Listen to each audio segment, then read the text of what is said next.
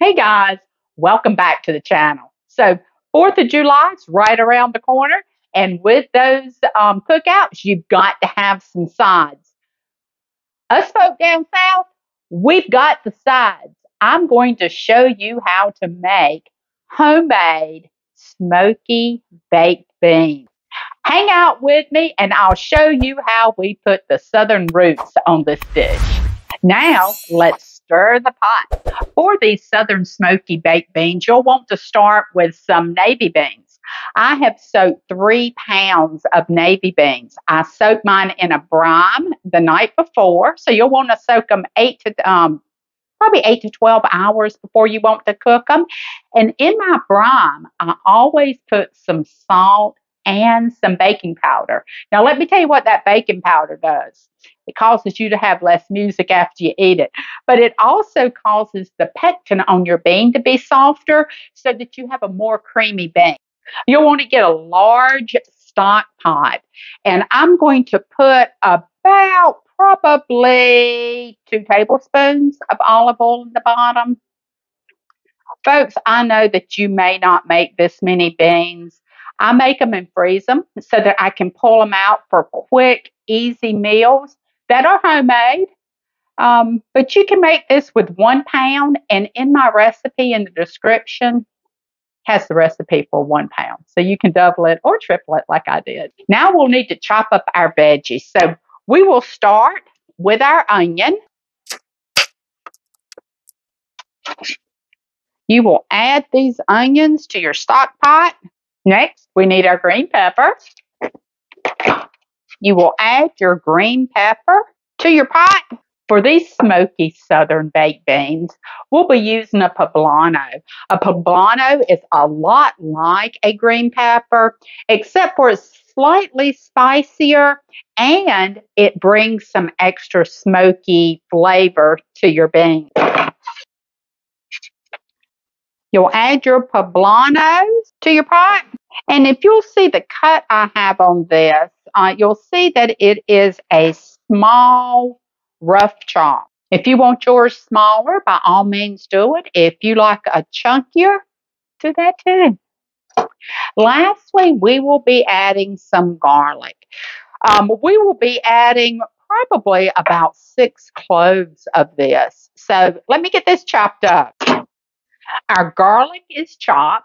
And we're not going to put this in the pot yet. We're going to saute these vegetables until they're just getting soft. Remember, we're going to be cooking this with our beans for a couple hours, so they'll get plenty soft. They smell so good. Our veggies are getting soft. I'm going to make a little hole right here in the middle. This is where I'm going to put that garlic. We'll saute it till it's fragrant. And you know that smell that's going to be in this kitchen. We're going to mix all our veggies in. That garlic got a little brown on me. It's still going to be delicious. Now we will add our spices. I like to add my spices at the very beginning and maybe toast them just slightly before I start adding my beans. So I have smoked paprika. The measurements for this will be down in the description. I have ground mustard. And I have smoked black pepper. We did call these smoky southern beans, right? So just stir this together, let it toast just a little, and then we're going to start adding our liquid ingredients to it. Our spices have toasted a little bit on our veggies, and now we're going to be adding a little bit of hickory liquid smoke and Worcestershire sauce. You'll stir this around. We're going to now add our brown sugar. The recipe will call for like a 1/4 cup for a pound. You can go more or less depending on how sweet you like your beans. And then you cannot have southern baked beans without molasses. The best ingredient ever. I'm just letting that sugar dissolve a little bit, and then I am going to be adding our liquid, and lastly, we'll be adding our beans. My brown sugar has dissolved. Now I'm going to be adding my tomato sauce.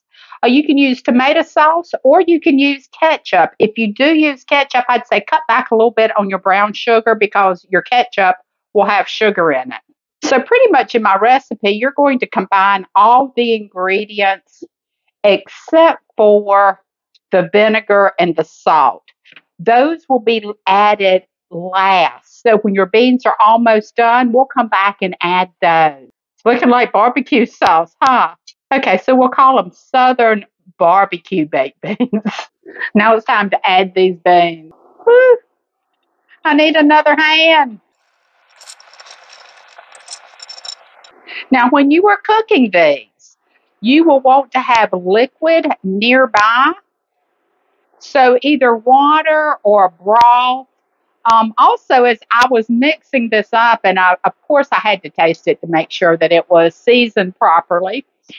The seasoning on it is excellent. Tasted like a delicious barbecue sauce. But you can also add some bourbon to this if you wanted a little bit of a different flavor. And those bourbon baked beans are delicious as well.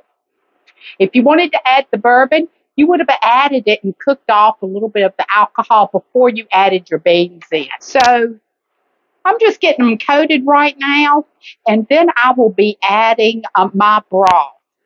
Did I say that these beans are very easy to be done vegetarian? And I do mine vegetarian more so than not, but I didn't have any of my vegetable broth today, so I'll be using chicken broth. But you would make the recipe just as I'm making it today, except for you'll use a vegetable broth. You'll add enough liquid to cover your beans. Also, you are going to bring these to a boil and then let them simmer for about 2 hours. Make sure that you keep some broth or water near your pot so that you can add it as needed. I almost forgot about the bay leaves. So we will be adding, for this one, I'm adding a handful. So I've got about 8 bay leaves here going in. We're going to put a top on this and let these babies cook.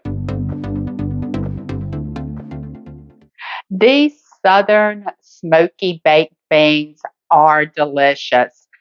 They will make an excellent side at your next barbecue or picnic. They go well whether you're serving chicken or hamburgers or hot dogs or ribs, or even if you're going to be doing a portobello burger. This is a perfect side. We do have other sides as well. If you'll check our channel, we have some Southern Amish potato salad that would make a perfect combination with these beans in a burger. So let's give it a taste test. Now it smells delicious. Mm, they are very good. Smoky, sweet, spicy. The bean itself is so tender. Delicious, guys. If you like this recipe, hit the like button, hit subscribe, and also hit the bell so that you'll get all of our recipes as they post. And until next time, stir the pot.